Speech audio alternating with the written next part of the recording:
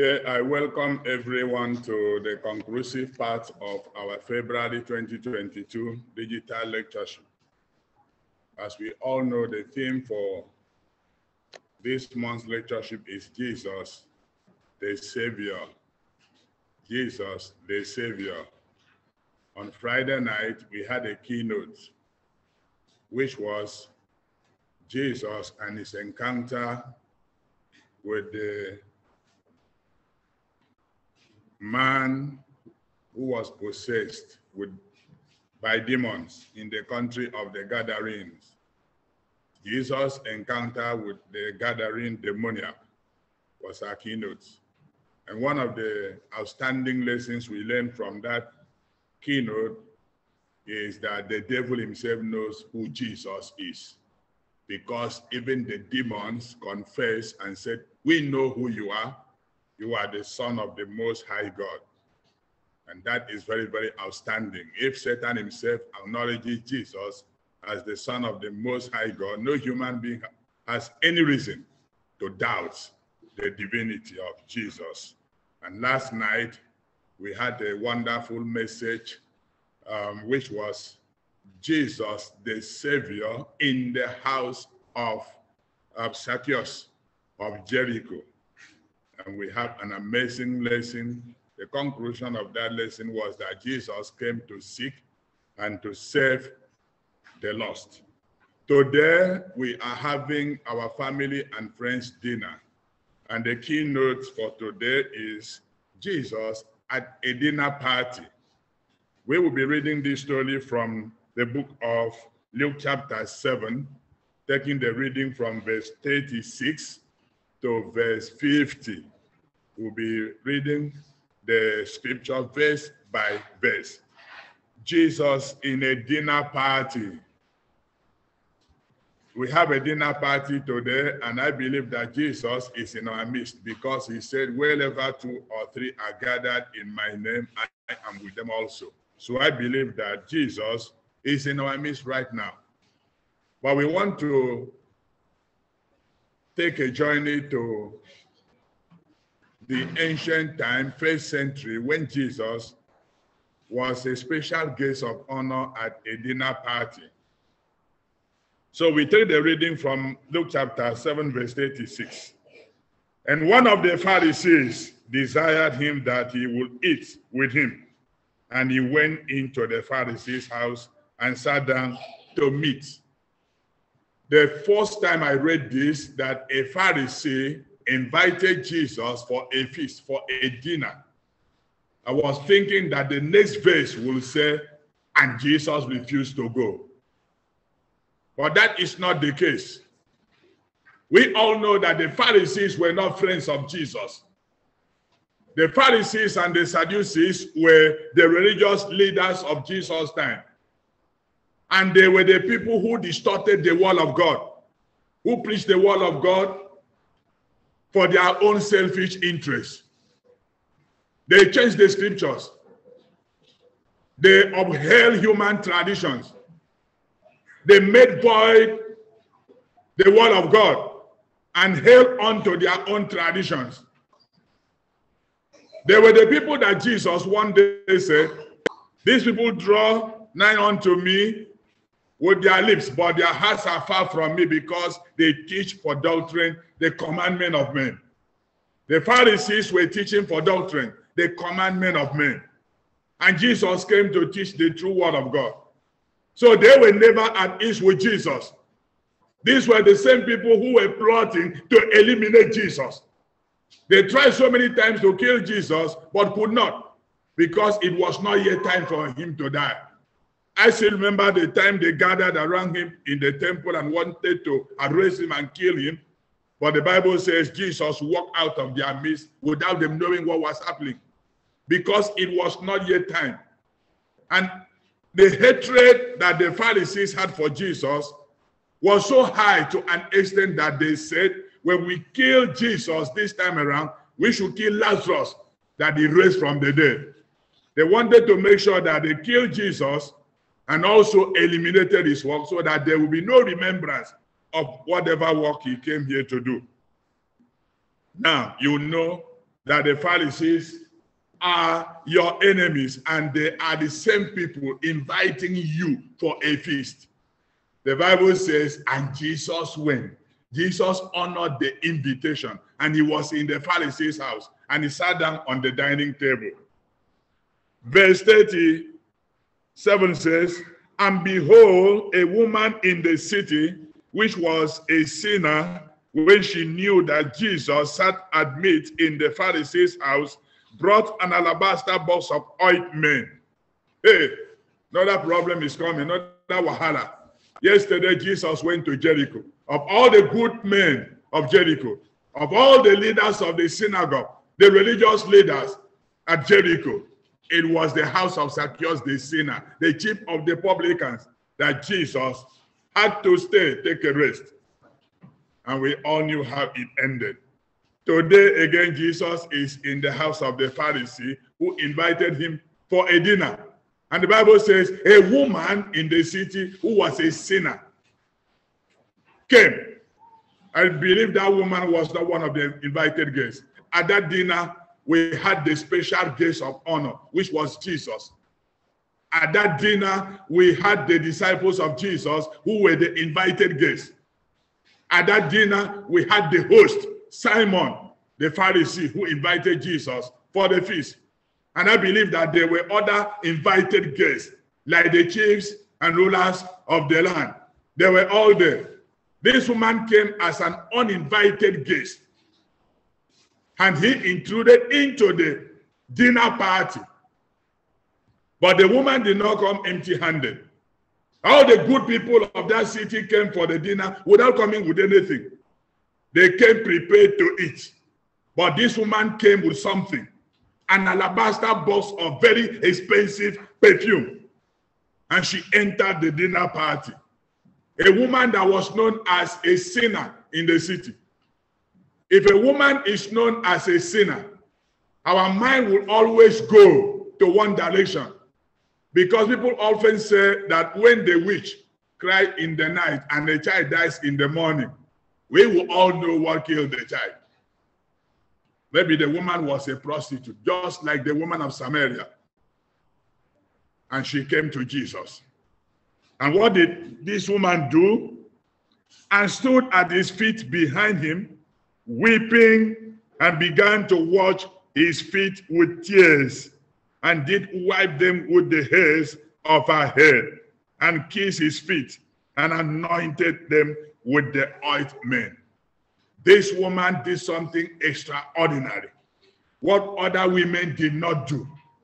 The woman stood close to Jesus and was weeping, crying, and the tears flowed.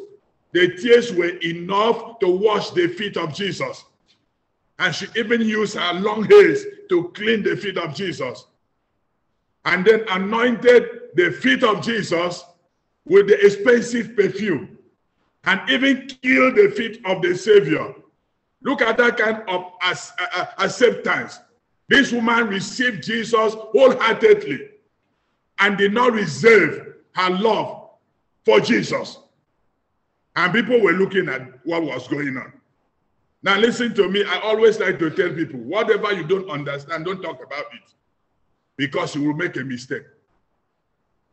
People were wondering, what is this prostitute doing here? We will see the reaction of the man who invited Jesus for the dinner party.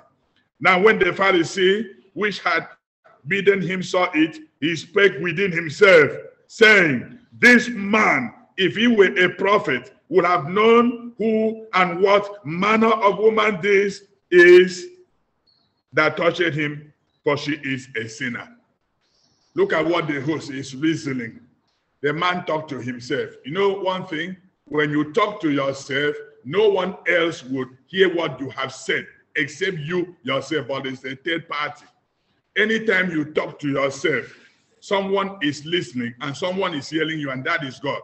When I talk to myself about you, you will not hear what I'm saying to myself about you, but God would hear it. When you talk to yourself about anyone else, no one else is hearing what you are saying, but God is hearing you. I remember the man who talked to himself about himself. The man who said, although I am a very wicked man and I do not have compassion on people. Let me help this woman. We know that story. He talked to himself. We also know of a man that talked to himself about himself. The man who said, I don't have the strength to do manual work. Now that my master is rejecting me, what will I do? I am lazy. He acknowledged he was lazy. He talked to himself about himself. But most times, a lot of people do not like to talk to themselves about themselves. They talk to themselves about others, out of suspicion. So the Pharisee who invited Jesus was reasoning and was talking to himself. Said, if this man that I invited to come to my house and eat were a prophet, he would have known the manner of woman that is touching him now. Perhaps he reasoned within himself and pondered and thought whether Jesus invited his girlfriend to come to the party also. Because they did not like Jesus. There's no name they would not call him. They were the ones who told Jesus one day and said, didn't we tell you that you are a Samaritan and that you are mad? They were the ones who told Jesus one day, are you not possessed by demons and Beelzebub? If they will call Jesus a demon, what will stop them from calling Jesus a prostitute, a harlot, a freight? So he was not thinking good about Jesus. Why did he invite Jesus to come and eat in his house in the first place? Was it out of love? No. He didn't like Jesus. The Pharisees never liked Jesus. I believe that he had a secret agenda. And Jesus knew his heart and had to honor that invitation.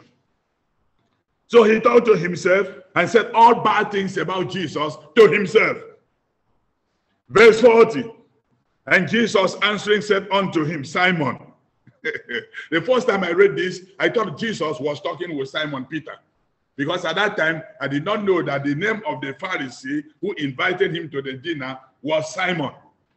So at this point, Jesus knew what he was talking to himself about. And he called him and said, Simon, come, my host. My Oga that invited me to come and eat in his house. Come. Want to have a discussion with you. I have someone to say unto thee. And he said, Master, say on. Jesus said, before we eat, I want to have a discussion with you. And Jesus said, and he said, go on. There was a certain creditor which had two debtors. The one owed 500 pence and the other 50. Jesus started the story. He said, there was a businessman and he had two persons who were owing him money. One owed him $50,000. The other one owed him $500,000. And then Jesus went on to say, and when they had nothing to pay, he frankly forgave them both. Tell me therefore, which of them will love him the most? The man that owed $50, and the one that owed $500,000. Which one will love the man the most? Because two of them didn't have the money to pay. And the man said, okay, well, I have seen that you cannot pay this money. We call that in business bad debt.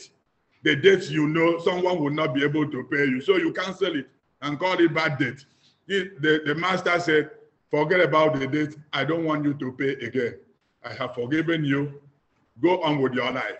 And he asked him, of the two people, who will love the master the most? Let me see the answer that he gives. Simon answered and said, I suppose that he to whom he forgave most. And he said unto him, thou hast rightly judged. Simon said, the one that owed $500,000 would be so happy and would love the man so much for it. And Jesus said, that is the right answer. You know it.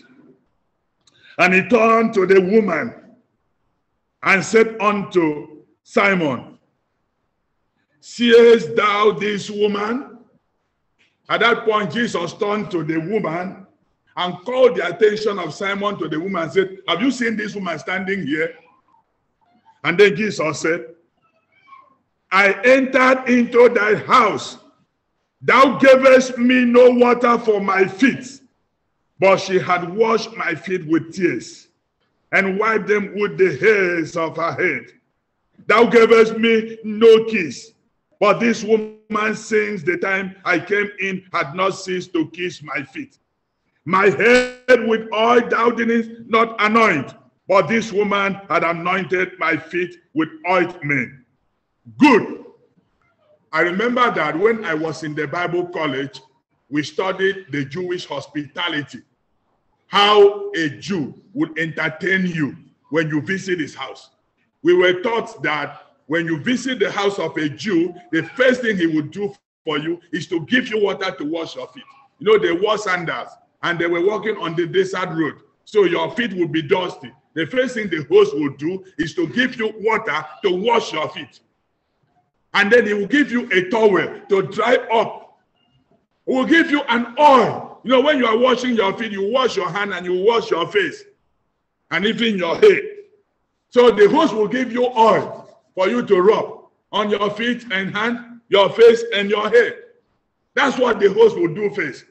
But Simon never did any of those things to Jesus because he did not invite Jesus for a dinner out of love. He never did any of those things.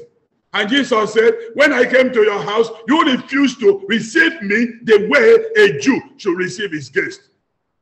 And now see this woman. This woman never stopped using the tears from her eyes to wash my feet. And used her hairs to dry up my feet. And never stopped anointing my feet with the expensive ointment. And even kissed my feet ever since I entered here. Wherefore I say unto thee, her sins, which are many, are forgiven, for she loved much. But to whom little is given, the same loveth little. To Simon, that was a very crazy thought, an idea. Of all the people at that feast, Jesus decided to forgive a sinner, forgive someone of sin, and it was that woman. The woman everybody knew was a notorious sinner. Jesus said, see this woman, all of her sins are forgiven because she lost much. She has heart of love, heart of forgiveness, heart of compassion. This woman is forgiven. And they that sat at meat with him began to say within themselves, who is this that forgiveth sins also? Do you see?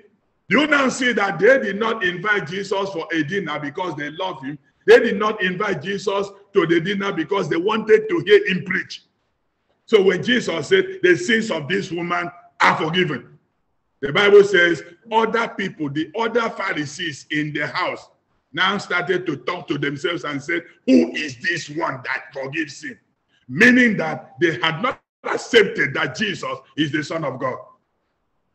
They never accepted that. They never believed in Jesus. They were not prepared to obey him. They talked to themselves about Jesus. They could not voice it out. If someone does not have anything good to say about you, he will not say it to your own hearing. They talked to themselves and they gave themselves the wrong information about Jesus. And verse 50, and he said to the woman, thy faith hath saved thee. Go in peace. Woman, your faith has saved you. What actually happened here? Why was this woman crying? The woman was crying because she realized her mistakes, her sins, and she repented. That woman showed remorse. That woman was very, very sorry for the kind of sinful life she was living. And that is what Jesus is expecting from all of us. We need to show remorse. We need to admit that we have made mistakes in our life and we should be ready to change. That was why the woman was crying. It was a sign of repentance. And Jesus forgave her. Remember, once again, he came to seek and to save the lost. The woman was lost in sin. Maybe someone dragged that woman into prostitution. And now the woman had an encounter with Jesus, and there had to be a change. And the woman was ready to make that change. Today we have the world full of such women and men. Men who have been dragged into all the nonsense we have in the world today. Most of our youth are being recruited into armed robbery gangs, secret societies, different secret cults. People are being misled on a daily basis to the wrong religion, to denominational churches where they are being lied to, where they do not hear the truth. There is need for them to come back to Jesus and hear the truth.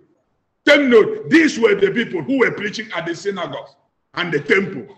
Why were they preaching to people if they were against the teachings of Jesus? They were not preaching the truth. Just as we are hearing prosperity theology from different pulpits today, and all they emphasize is sowing seed, that you need to sow seed. Give the key to your new car to the pastor and become a millionaire. That's what people want to hear. The next thing is for them to prophesy, to let you know that all your relatives are witches and wizards. They are bad people. You should not give them your money. Mind you, these were the people who helped you to go to school. They will tell you that your mother is a witch, your father is a wizard. The same man that used his sweat to send you to school, so that all your money will go to the pastor and the wife of the pastor. People are hearing different things today, and the Bible says the preaching of the demons. Paul told Timothy, he told Titus in Titus chapter 2 verse 1 and said, teach what befits sound doctrine. Don't teach error. We need to be prepared to know what to teach. The Bible says that all scripture is given by the inspiration of God and is profitable for teaching, for reproof, for correction in righteousness, that the man of God may be perfect, thoroughly furnished unto all good works. And before you arrive there, you need to study and understand. Study to show yourself approved unto God as a workman that needed not to be ashamed, but rightly dividing the word of truth. We need to settle down and study the scripture and know the truth, so that we are telling people the truth. Today we have had that story about Jesus being at the dinner party in the house of Simon the Pharisee. And we have heard of the woman that was a sinner and she was forgiven. And that woman turned a new leaf. The Bible says, if anyone is in Christ Jesus, he is a new creation. All things are passed away and all things are new. I believe that we have people in this audience today who would like to renew their lives by giving that life to Jesus Christ. My prayer today is that this message will sink into the bottom of our heart and cause us to see the reason why we should give our lives to Jesus. May God bless us with this message in Jesus' name. Amen. Amen. That has been the conclusive part of our digital lectureship for the month of February. The next keynote we'll be listening to will be the sermon from Brother Noah Whitlock, the preacher of the College Church of Christ in Searcy, Arkansas. Until that time, I invite our song leader to come and help us sing some songs, and let's see if we can connect with the college church. Thank you, and God bless you.